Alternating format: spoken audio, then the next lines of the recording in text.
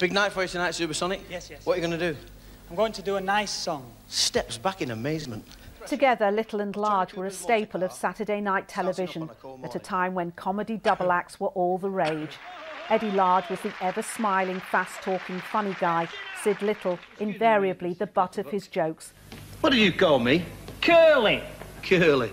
Look at your hair, it's starting to wave. Goodbye to your head. Noddy said... Together, they commanded TV audiences of around 15 million in their hit sketch show, which ran for 13 years from 1978.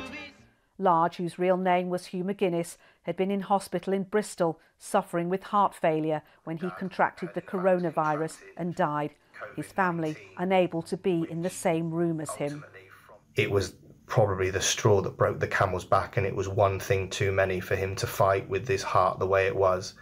But he fought to the end, and he battled all the way, and he was so brave throughout. Heart problems meant after decades together, his stage performances with Syd Little had to come to an end.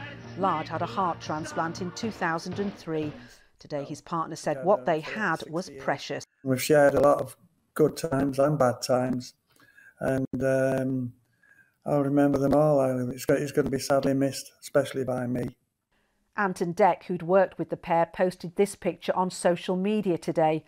Large's daughter said the comedian had been proudly showing it off during his time in hospital.